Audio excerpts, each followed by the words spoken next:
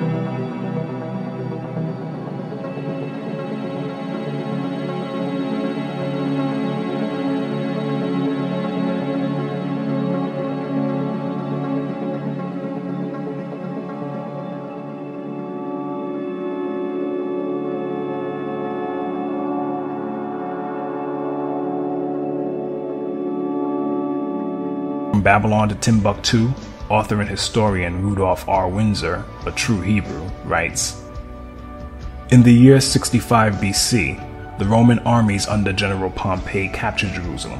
In 70 AD, General Vespasian and his son, Titus, put an end to the Jewish state with great slaughter.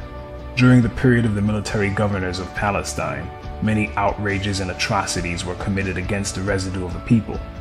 During the period from Pompey to Julius, it has been estimated that over 1 million Jews fled into Africa, fleeing from Roman persecution and slavery. The slave markets were full of black Jewish slaves. After the fall of the Carthaginian metropolis in North Africa, Roman power became dominant in the Barbary states. The pagans and the Romans attacked the Jews indiscriminately, both the Jewish soldiers and the uninvolved peaceful population. As a result of this merciless attack, many Jews fled to those parts of Northwest Africa known as Tunisia, Algeria, Morocco, and Mauritania. Many other Jews fled to the areas where Rome did not have any jurisdiction. This was to the region of the South, the Sahara Desert, and the Sudan." Windsor also tells us on page 86 and 87 that more descendants of Judah fled to the west coast of Africa in the 7th century after the Visigoths assumed power and began to suppress Hebrew customs with forced baptisms to Christianity. Windsor cites many credible sources to make his points. Among them is Joseph J. Williams, a 20th century historian who, in his 1930 book Hebrewisms of West Africa, wrote, "Whatever may be thought of the more or less mythological traditions connected with the earliest Jews in North Africa, it is now practically an established fact that a Jewish nation, Jewish at least in faith and perhaps too in origin, long held sway south of the Sahara." Now, while Joseph Williams, who is Caucasian and Jesuit, does provide meaningful and factual info that pertains to the descendants of the ancient Hebrew Israelites, he does so with a degree of reluctance, and the book is written through the lens of what I would call a racist and white supremacist viewpoint. Because despite all the evidence of the true descendants of Judah and Israel as a whole being black, Williams and his sources try to brush that aside and conclude that white Jews, who they blindly claim are the originals, must have somehow lost their color by interbreeding with blacks who thereafter assimilated their culture, for which there is absolutely no evidence. That said, Hebrewisms of West Africa is full of valuable information as regards the wanderings of the Hebrews following the flight from Judea, and it also gives great insight into the further scattering of our ancestors, as certain customs practiced in West Africa by our Hebrew ancestors found their way to islands like Jamaica, Haiti, the Virgin Islands, and many other places following the slave trade. So, having fled their homeland as prophesied, there our ancestors were, charting new territory in Africa and trying to carry on their Hebrew traditions in a new land, but not as savages or uncivilized barbarians. In fact, Rudolph Windsor tells us in his book, "The black Jews had an advantage over the African tribes. They carried their culture, history, laws, and written records with them. This assured them a constant precedent for the development of a higher social organization. Because of the stability of the black Jewish culture, the Jews were not absorbed into the autochthonous or native population. In fact, the Jews absorbed some of the native tribes. The Jews made use of every opportunity. They were an industrious and skillful people. In the Jewish Ghanaian states were found kings, princes, governors, generals, secretaries, treasurers, revenue agents, judges, architects, engineers, doctors, jewelers, sculptors, masons, carpenters, painters of art, goldsmiths, leatherworkers, potters, armorers, saddlers, blacksmiths, agriculturists, etc. The survivors of the Roman siege of Jerusalem were able to flee that terror and carry on in a new land. But the relative peace our ancestors were afforded by escaping to Africa was broken by the Arab slave trade, which affected not only Hebrews, but men, women, and children from many other peoples that were usually of the lowest classes. The Eastern Arab slave trade, in particular, involved women and young girls, and a strict ratio of 2 women for each man was maintained. The Arab slave trade, as horrible as it was, eventually gave way to something much worse with the arrival of the Portuguese.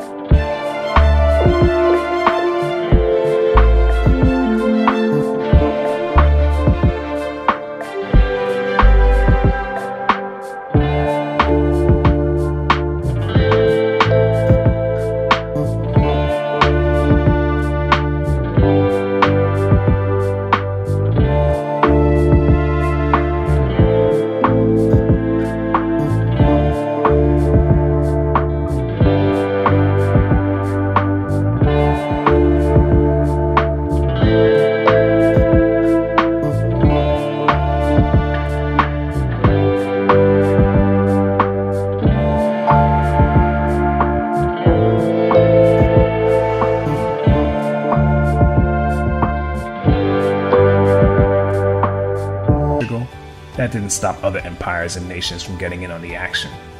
Over the centuries, Spain, Britain, France, the Dutch, Canada, the United States, and many African countries participated in the transatlantic slave trade, and this fulfills certain prophecies, such as Psalm 83, which I urge you to read with your eyes open, and Joel 3 verse 6. You have sold the people of Judah and Jerusalem to the Greeks, so they could take them far from their homeland.